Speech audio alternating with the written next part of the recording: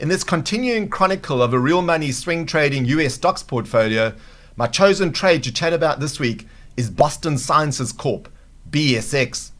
It is the only open loss trade at the moment in this real money portfolio, which is currently fully invested with 10 open positions. These are the positions that are currently open in the portfolio. And you can see that the trade that's been open the longest, listed at the top, has been open since December last year. It's sitting on a 45% profit at the moment. You can view the rest, but the one we're going to talk about today is the one that was opened on the 29th of August this year, just 20 days ago, and that includes weekends, it's not trading days, and it's currently sitting on a 3.13% loss. Now, BSX is an example of an open position in a swing trading portfolio which opens and closes profit and loss trades that last on average around 11 to 12 weeks each. Being a trend-following swing trading methodology that is centered around an original mechanical buy-sell algorithm, profit trades last around 3 times longer than loss trades. Because, as you might know, one of the golden rules of swing trading with a trend-following system is to let your profit trades run and cut your loss trades short. Here is a chart showing the trade that has just been opened in the top right-hand corner. You can see it's been open, as I said, just 20 calendar days. But I've also shown the previous mechanical trade on this chart because we did this trade in this live real money portfolio as well. That trade after cost was around a 12% profit trade.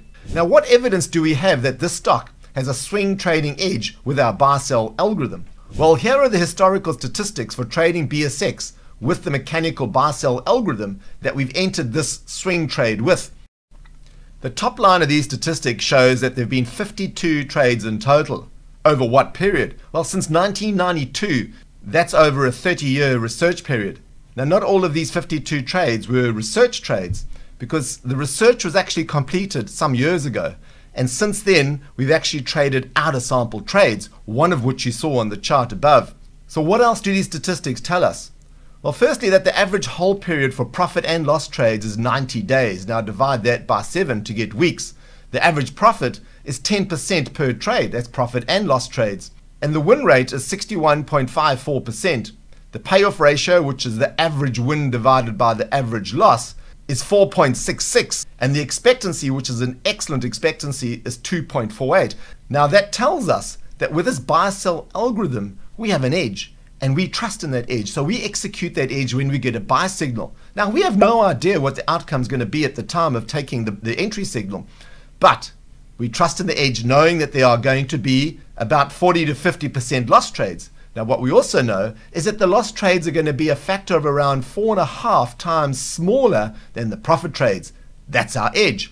And you can see at the bottom of this statistic screenshot that the average hold period for loss trades is 39 days. And the average hold period for winning trades is 121 days. There's that around about 3 times longer for profit trades and loss trades I mentioned earlier. The average profit trade is 18.77% and the average loss trade is around 4%.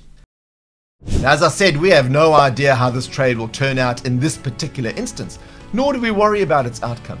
We are concerned only with executing our documented process in our investment plan, with complete trust that our mechanical edge will deliver the outcomes over a large sample in line with our research and stated goal of achieving 4% annualized better than the S&P 500 total return index over the long term. To stay tuned for future videos, please subscribe to this channel and click the bell. If you'd like to have a chat to us about how we can help you improve your stock portfolio returns, email us at info@sharewellsystems.com. I'm Gary Stone, founder of Sharewell Systems back in 1995.